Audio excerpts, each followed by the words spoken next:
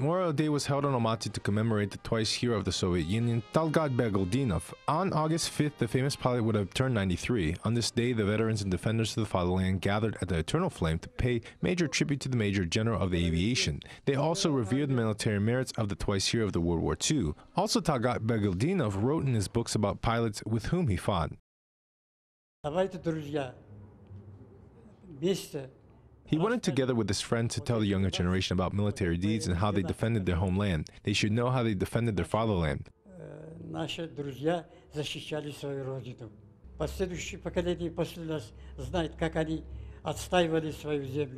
Talgat Begeldinov often remembered as he was the first time who took the helm of the aircraft and saw around him the vast sky. Now the airspaces became a native environment for the grandson of a hero.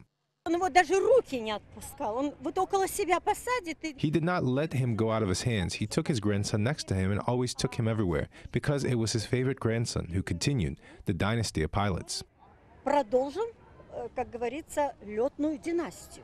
Talgat Begeldinov became a mentor to several generations of pilots. Schools and streets in Kazakhstan are named after him. The bust of the twice hero of the Soviet Union will be established at Poklonnaya Gora in Moscow in the Hall of Fame.